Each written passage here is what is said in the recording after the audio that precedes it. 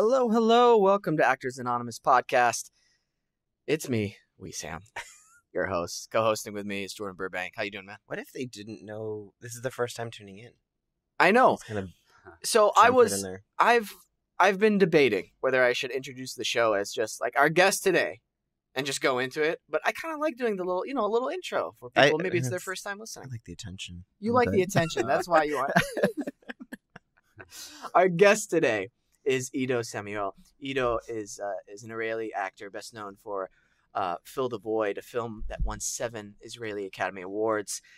You have a short film that just aired in the New York International Film Festival called Unforgivable Sin, Right. and you've got 2 feature films coming up introducing Jodea, right? Yeah. And The Spark. Yes. Dude, you are a feature film, indie film machine right now.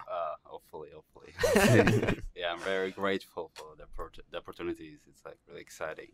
Absolutely. And you said, as our conversation before, you've been here for 3 years in LA, but most of your life was spent in Israel being an actor. Yeah. We have kind of an international show today with our other guest to a certain extent. And so I found this wonderful quote from a book that I just want to read real quick. And just by happen chance, I read it like a week ago, and it's just perfect timing that I should read it right now. Perfect. It's from Brother of the Third Degree, and it's by Will Garver. And this is the quote. "Never was there more powerful and universal teachers than art, and great is the influence we exert in the world through its mysterious language, the meaning of which, while often incomprehensible to the intellect, seldom fails to reach the soul." And I love that because I got to see some of your clips online, and I forgot which film it was, and I apologize, but it was in Hebrew, and I don't understand Hebrew, So, but I could understand what was going on in the scene, which I always find when you can do that, when you don't know what they're saying, but you can kind of understand what's going on. That's great. You've really done your job as an actor, and the filmmaker's done their job, and it's wonderful. Do you find you can, what's the best way to put it, that you're able to translate that through like American films as well? Yeah, I think emotion is something international, and like the subject that we go through, like Israelis or other people, like it's something like that humankind go through. If it's a family drama, like with your parents or with your sister, or if it's a love story between someone you love, right? It's international. And I think I love watching like foreign films, like not Israeli film, like French film, like one of my favorites, like Jacques Audiard and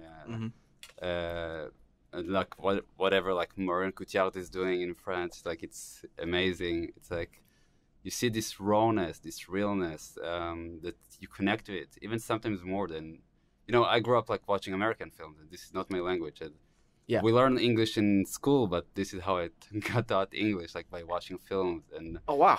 And like kind of like getting the American humor to me, like I grew up on Friends, and it's crazy because then I went to invited for a Shabbat dinner here.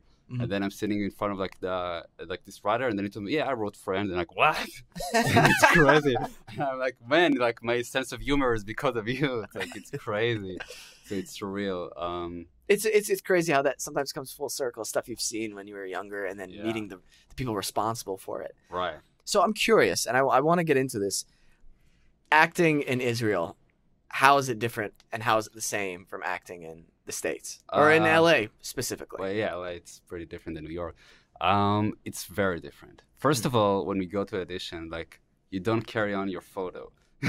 Like when I started here, it was so weird. Like your headshot, right? My headshot, I still don't make sense of it. Like it's like you have my picture in your computer. It's so easy now, and you have my resume on the computer, and it's easier. Like, why do I need to print every audition a photo of myself? And I see like people like waiting in line with holding pictures that got nothing to do with the way they look now. So like all the Photoshop, like really. So that's weird. But acting wise, I got also like asking a few casting calls here, like how many followers do I have? In the beginning, the first time I got asked that I wasn't hardly on social media, so and I didn't know what she was talking about. So she asked me like, "So, how many followers do you have?" And I hope no one follows me. Like, what? And I'm like, No one. and I'm like, why are you excited that people follow you on the street? Like, then someone explained it to me, and So that was a shock to you, like. They I guess they incorporate a lot of like the business aspect that, you know, Yeah. like how much viewership can you bring into this project if we Right. cast you? I mean, that's a big thing here. So they don't really care about that in Israel too much. No, not so much. They see in the audition, they just want to see your talent, and yeah, there's sometimes the look got a kind of like importance to that, but Right.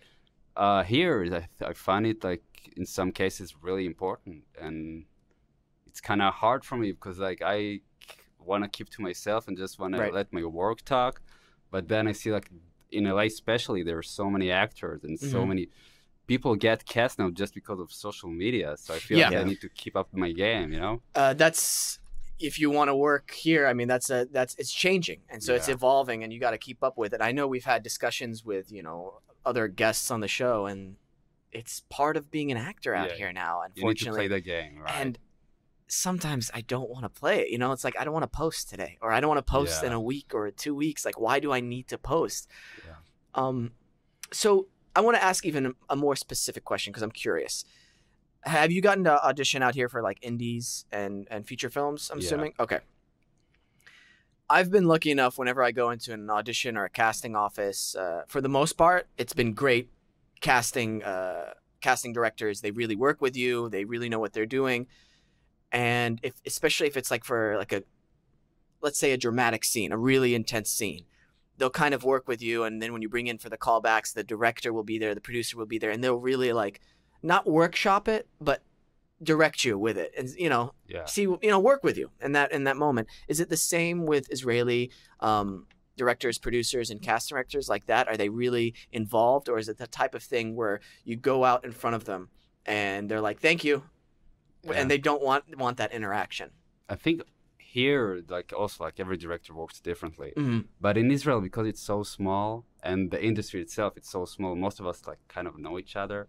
Great. So like even if I don't know the director, like most of them like the personal touch and they do like to talk personally a little bit, and then they let you act, and then they give you their own notes, and like the director of Fill the Void, I remember the audition process. Like before we even knew it's going to be a big film because the story is so small. It's just about a small family, like in most of it like in one location. So I thought, okay, it's a small film. It's going to be nice. And I went inside, and the director is a Hasidic Jew.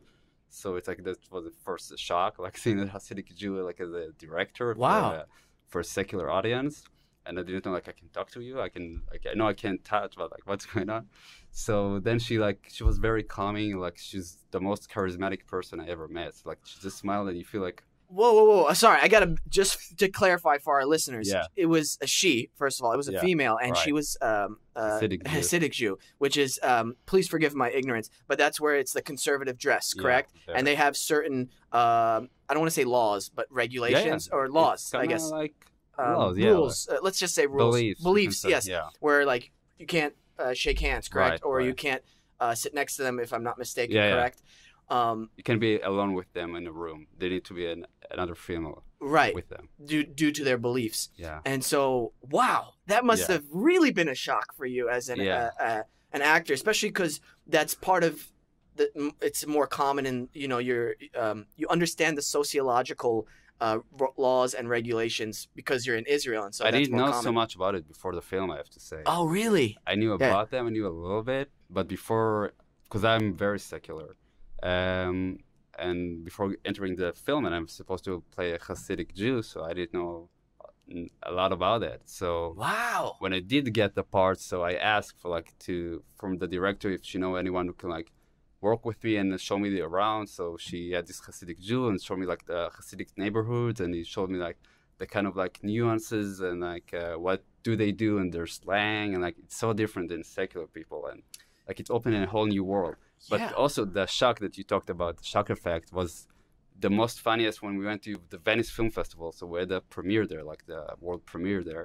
So we went to the red carpet, and all of us, the actor, all dressed up and everything. So the director came with their Hasidic outfit, and she brought her husband. And her husband is a Hasidic Jew with like wearing all black and like a long beard and like sideburn. And all the cameras from all the world press went to him. Like everyone had to take pictures with him, and he was like standing there shy on the red carpet, and like this was like amazing and surreal, like just this experience. Wow, so many barriers must have been broken with this project. Yes, it opened like a whole new world, and like I love that though. it brought world together also with the secular people in Israel, I think, and also like the Hasidic people. Like we understood the secular people more about the Hasidic world through that, because most of the films that were made in Israel about Hasidic world was like someone wants to get out of the Hasidic world or has a problem with that, and this one was just a family drama happening in one family, a Hasidic family, and they didn't try to force it on you. You just watch it and like get into their world. Wow. This is incredible. You know, and it circles back to what we said before about the quote. When you understand, oh my gosh, what is it? When you understand a culture that you've never been immersed in before, like you have these like maybe sometimes stigmas on them, right? Right. Regardless if they're a Hasidic Jew or wherever in the world, another group of people, a minority of whatever sort, or even a majority. But whenever you create art that shows them real and shows that, oh, we have the same problems as other people in the world, Exactly. you're connecting this bridge that really develops a wisdom and understanding and sympathy too as well. And it starts it just widens your perspective a little bit more, and that's amazing. I'm so glad this happened, before man. that, a lot of people thought, oh, all the Hasidic women are just in the kitchen, just cooking, and they do nothing. But then you see this husband let his wife like just let her dream come true and like go for it all the way, and she got so much success around the world, just like this Hasidic Jew with a lot of talent and a lot of words, a lot of like ways to tell stories, and a very small and intimate thing that became like a big blow up. Like in Israel, like it was one of the best successful movies, and also in the US, like one of the most selling foreign films in the US. So like it got a lot of success from like what we thought before, like people who didn't know, like thought, oh, Hasidic Jews like are only in their communities, they don't know anything. It's called Fill the Void, correct? Fill the Void. Fill the Void. Did you want to say something earlier? No, I'm sorry. I have been rendered speechless today. No, it's okay. It's okay. I'm so glad that came out, especially nowadays with the equality of pay for women in the industry, and I hope this gets more traction over here. I mean, we got to post more about this, whatever, on our social and everything, because I want as many people to know about this, because this is a big thing. Especially, it's a unique circumstance too. A female Hasidic Jew creating this film, and I love it. Yeah. What was it that brought you to the film? Like, what brought your interest to wanting to play the role? First of all, the challenge. Like, I love doing characters that really far from me, from my world, and I see myself as an actor. Like I have this, I don't know how to call it, like gift that in my profession, that I can like travel and like live so many different lives and wear so many different hats, and like having to be able to live so many different lives, which is great. And this is why I chose to be an actor. And then I saw like my agent approached me and said, yeah, they want to like audition you for this role, and it's Hasidic Jew. And I did like a few shorts when I played like not a Hasidic, but a religious Jew, just with like a yarmulke on me, not a beard. I thought, oh, that's why they want to see me. And then he told me, no, you need to grow a beard like for like 4 months. You need to grow your hair, curl like side hair. And I said, oh wow, that's going to be a challenge. and then I read like just the scene from the audition. The language was so beautiful, so poetic. So like I said, wow, that's sounds like it's going to be beautiful. Oh and then I met the director, and then it's like, wow, she's something special. So. And yeah, luckily, like when we got to work on the set, it was just amazing atmosphere. Have you had any bad auditions in Israel that you could talk about?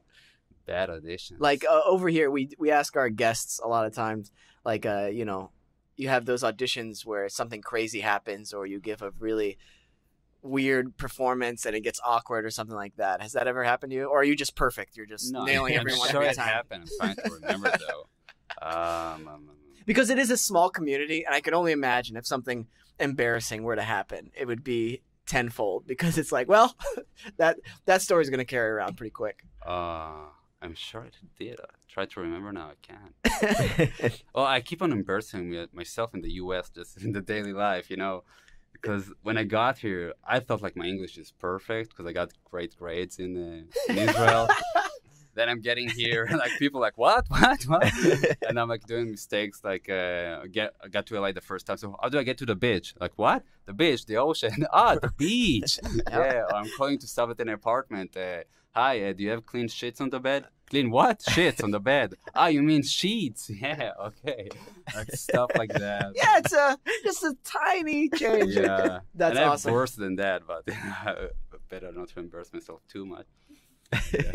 Are you finding and I hope not, but are you finding your auditions you're being sent out here pretty, are you feeling pigeonholed, like it's a one type of character, or are you going out for a wide variety of things? I feel I can do a wide variety, and I do get called sometimes to a wide variety. I feel like some of the casting directors that haven't met me yet feel like, oh, Israel is good, but it's all in Hebrew, probably can't speak English, and they won't bother to see me. Gotcha. But yeah, for the two feature films that I'm gonna be in, like luckily it's so different one than the other one. Like one is a Holocaust film when I'm playing a Holocaust survivor, and I'm supposed to like lose a lot of weight for that, and we're gonna shoot in Europe, and it's gonna be really heavy, dramatic. Wow. And the other one, Introducing Judea, it's a comedy, and I'm playing this douchebag actor, like it's like wannabe.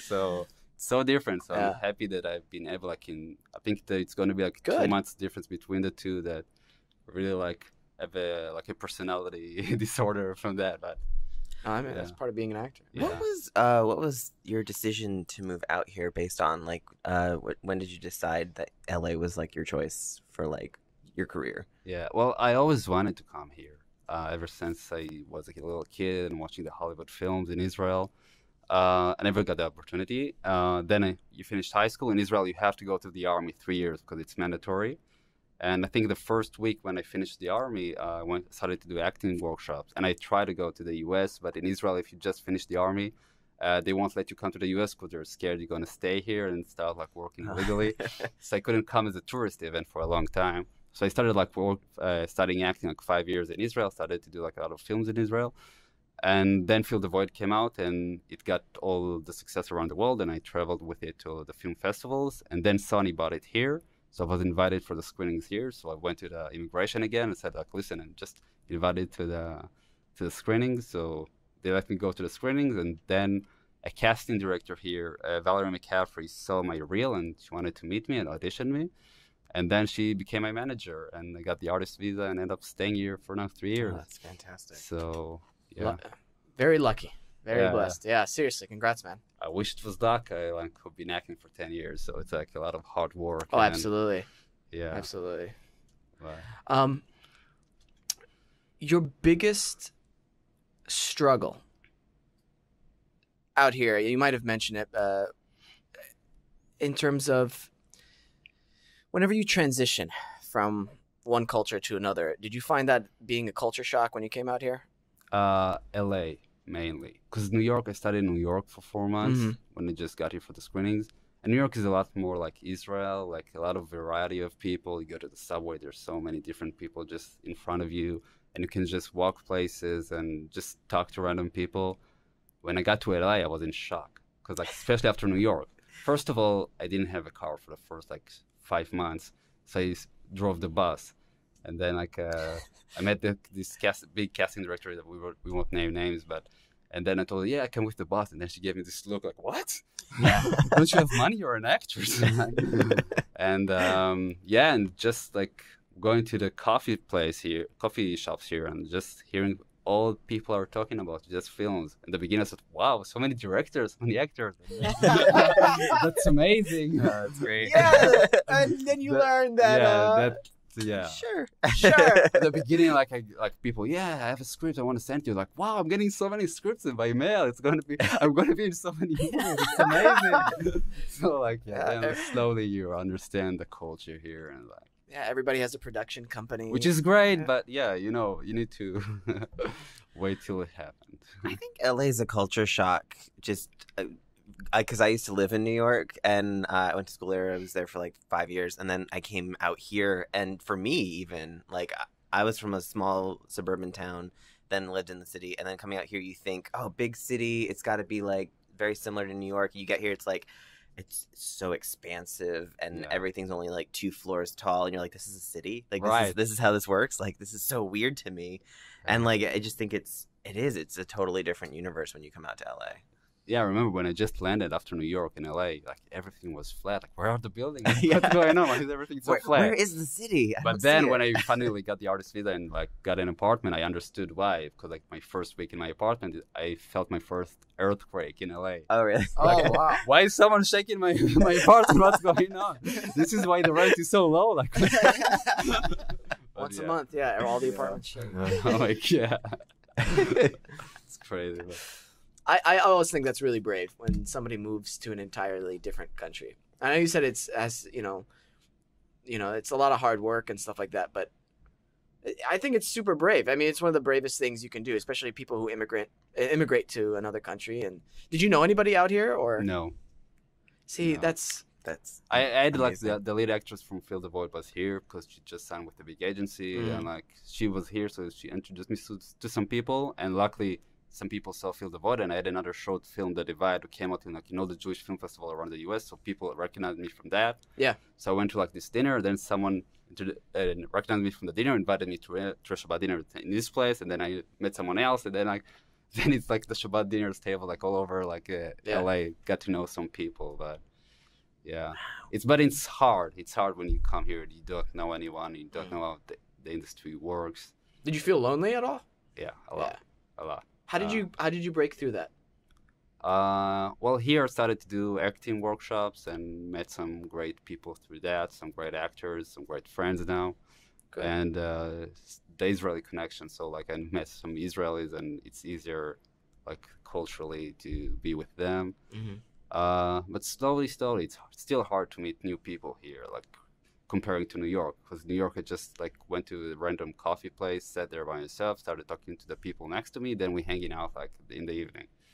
But here it's like sometimes I feel it's lonely because you feel if you can contribute to their dreams, like sometimes they're like there's this race here, and if you can't help them, then they want so much hang with you.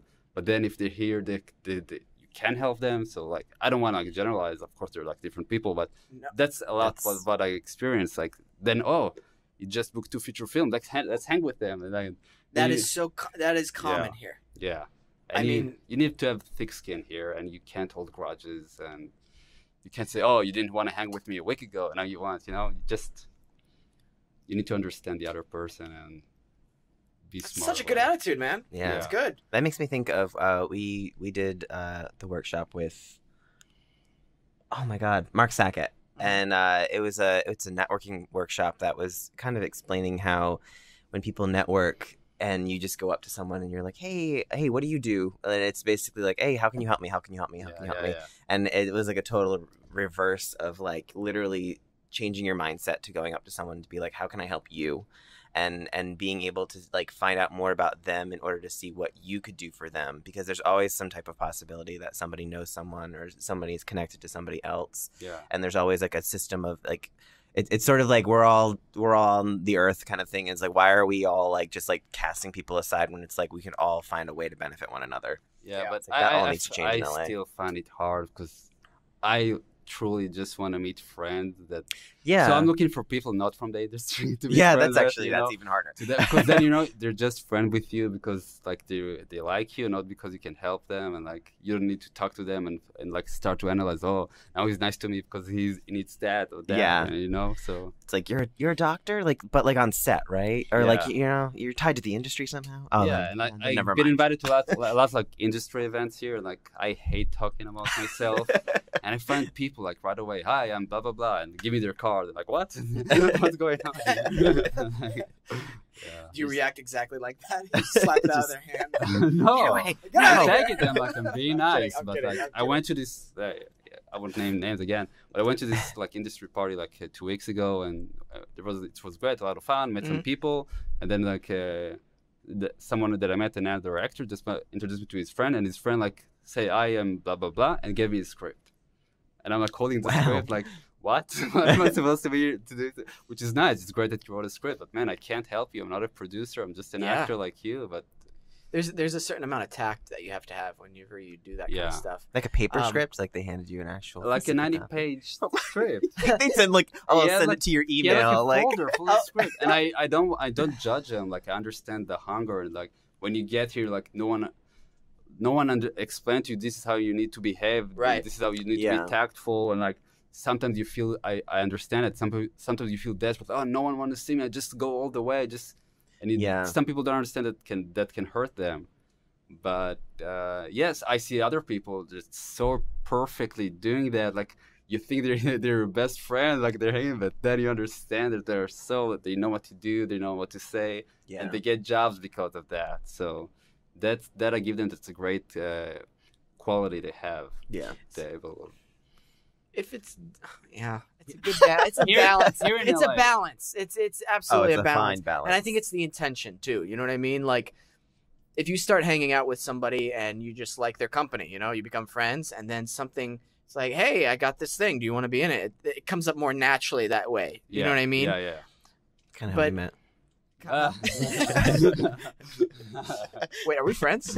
Are we really I mean, friends? I thought so. But like even when we hang out, it inevitably, because we're so immersed in our work, we talk about our business, and we like to talk about other things as well. But I like talking about business with you. I like talking about acting with you and producing with you, because we have the same mindset when it comes to that kind of stuff. It also comes with drive. Like I think when you're so passionate, like you moved to a completely different country to follow your passion, and like I think a lot of people. That's why I agree with you. Like I want to find people that are like, don't have a tie to the industry, or like has it's just about getting to like hang out and stuff. But ultimately, I have so many friends that I work with that even in our downtime and we just talk about ideas of scripts or like different things like on every single topic, or just talk about business. It's like one of those things that we're all in LA, and I don't know how many people like love LA. Like they don't move here to be like, that's the city of dreams. Like I feel like I moved here to be like, I want to be immersed in the culture of my industry. Right. And it's so much fun to just talk about it all the time. And maybe I'm addicted to it or something. Maybe I have a problem. That's great.